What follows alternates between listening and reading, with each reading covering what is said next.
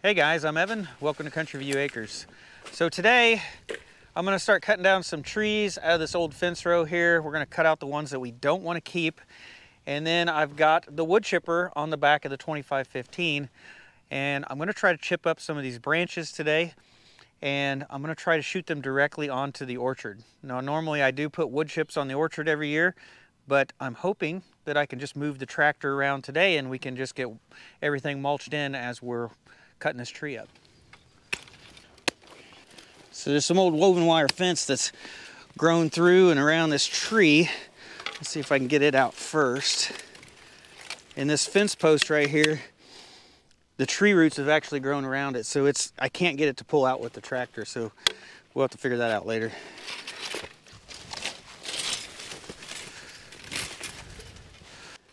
These right here are growing right out of the tree.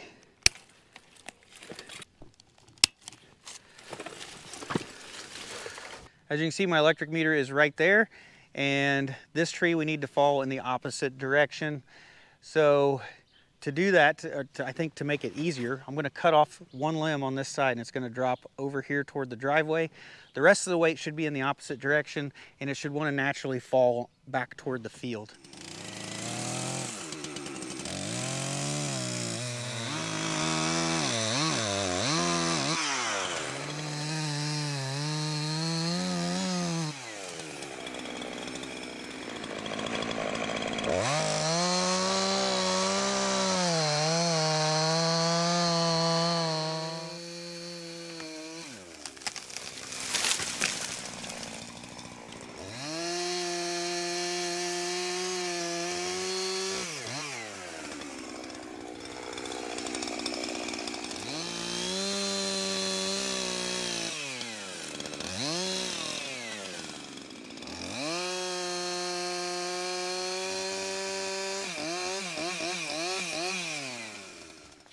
Well, I have had a heck of a start to my day today. So when I went to hook up the wood chipper, I ended up smashing my thumb and then I pinched my palm in my hand and both of them were bleeding. I went to put gas or diesel in the tractor, wasn't paying attention, spilled it all over the concrete. And then the first cut on this tree was above my head. So all that sawdust went right down my shirt. So now I'm gonna itch the rest of the day too. So cutting off the first limb went well. It landed right here in the driveway. We didn't hit the utility pole. This first section right here is going to be hauled off as firewood. The rest of this we're going to chip up and put on the orchard. The wood chipper will take up to an 8-inch diameter. I think that one is probably only about 5 inches in diameter. So this is all plenty small enough to go through the wood chipper. And I've cut up the branches into a lot of smaller pieces. That way they're long and straight and they will run through the wood chipper a lot better. I think I'm going to go ahead and run the first set of limbs through. See if we can get these trees mulched.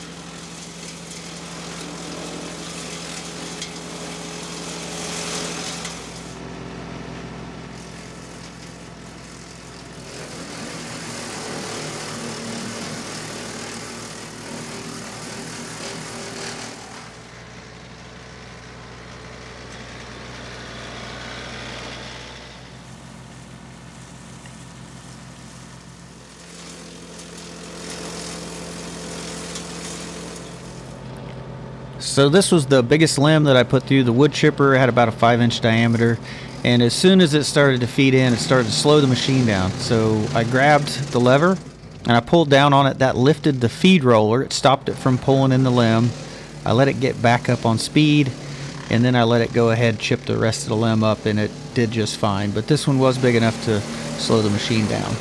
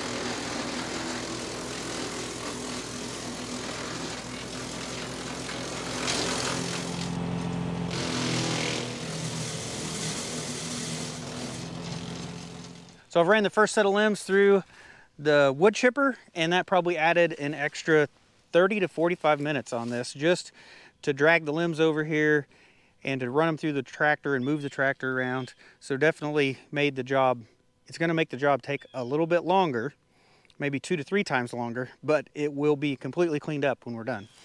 So today is the first time I've ran the wood chipper on the 2515.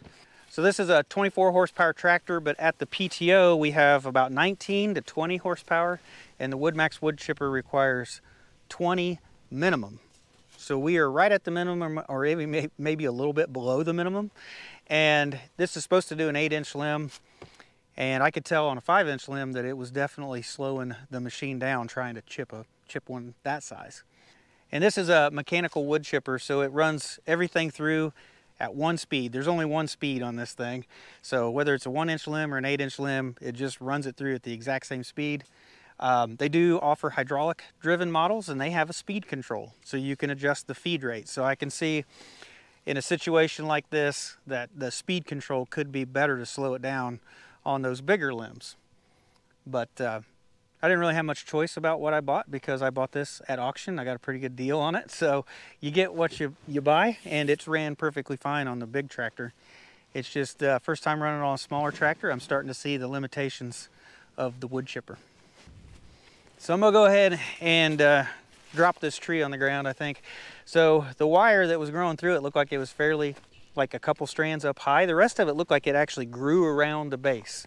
So I'm hoping the very bottom of this tree there's no wire, and I don't get my chainsaw in it and doll up the chain or tear up the chain. So hopefully we can drop this without any problems.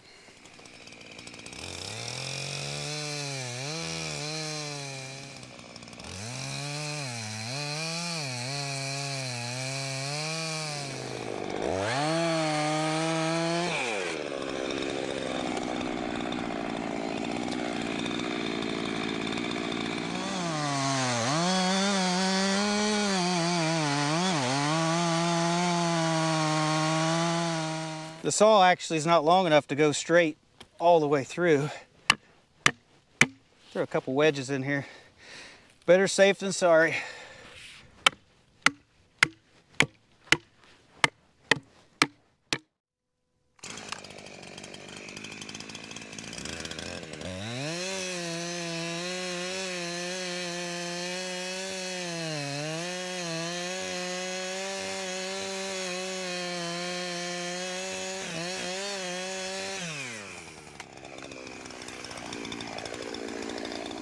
Going.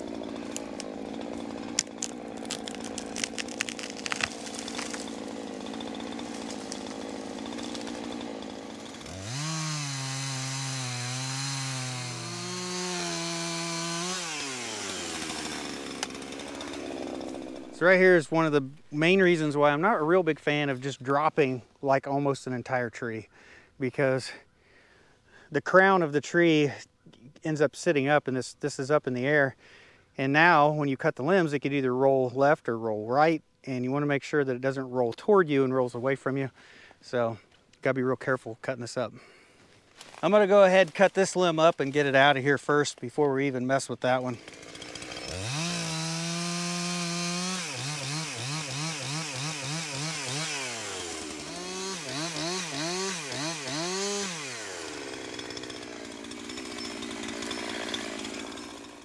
Instead of trying to drag all this out by hand, let me just grab the tractor. It's still got the tree puller on it. I can probably move these around.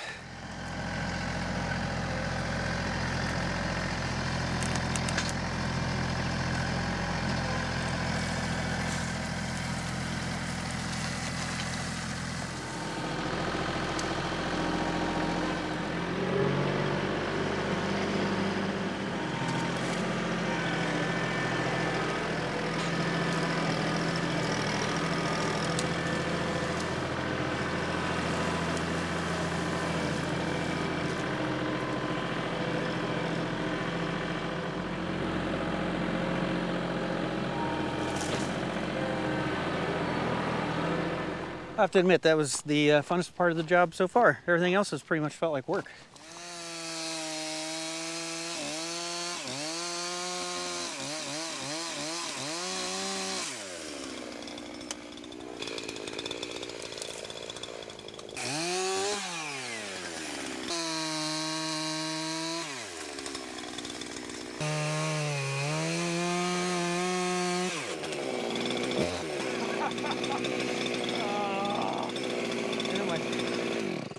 Then I get my chain caught in that one.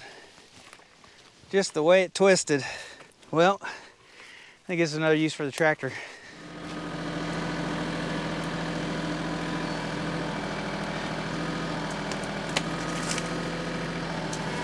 There we go.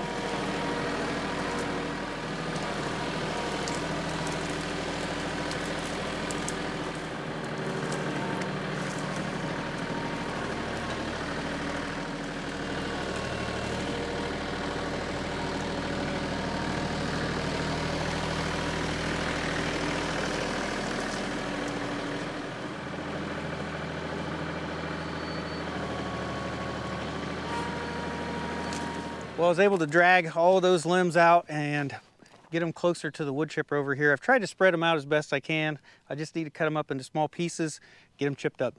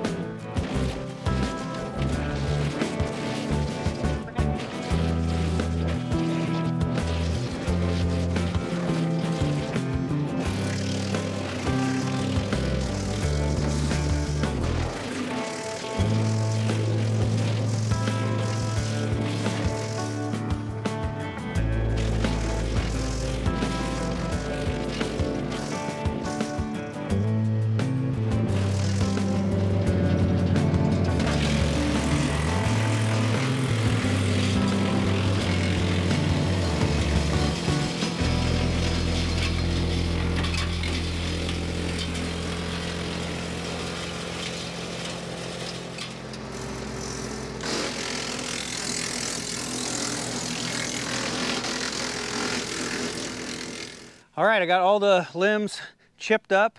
Rebecca came out and helped drag the limbs and get them closer to the chipper as I chipped them, so that sped things up quite a bit.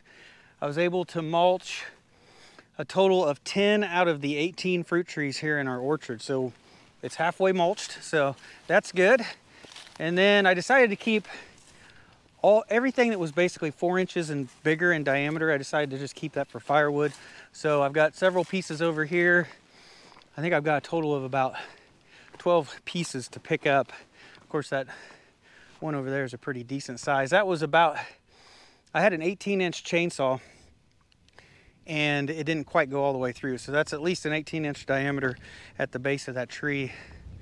But I'm gonna grab the other tractor with the grapple and see if we can get this all hauled over to the firewood shed.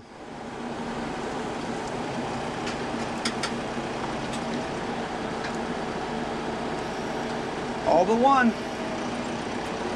Not bad.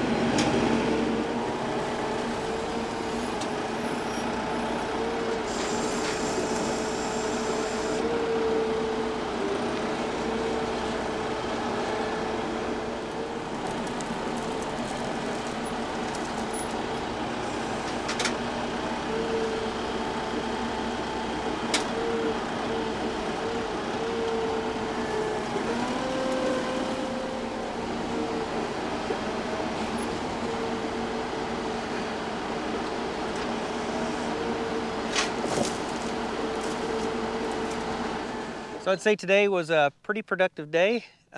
We got that one tree cut up, chipped up, and all hauled away in about 5 hours. So I don't think that was too bad for one probably medium-sized tree. And today we tried to kill like 2 birds with 1 stone, right? We tried to mulch the orchard and cut down a tree. Ended up dragging the limbs around quite a bit to follow the chipper as we directly put them on to each one of these trees. I don't know if this was necessarily the best route, It was something different. We tried it out. I don't know if I would do it again necessarily. It's probably easier just to keep everything in one place and keep it as close as possible to each other, and put the chips in a pile or in a wagon and just haul them over here with a bucket. So tried things a little different. I don't know if I would do it this way again necessarily. So we've been pushing pretty hard to get these old fence rows torn out, cleaned up, so that we can run new fence and get this front field fenced in and turned into pasture. That's our #1 goal this year. And I really am hoping to have that done by April, May timeframe, to have it fenced in and planted. And so far I feel like we're making good progress. So I have high hopes that we're gonna meet our timeline. But it's gonna still take a lot more work to finally get there. But I feel like we're making good progress, and I think we're on the right path. But anyway, I think I'm gonna have to call tonight. I need to put the rest of this equipment up, get, for the night. I need to probably go help Rebecca with the chores. So I hope you guys have a great day. I'll see you in the next one.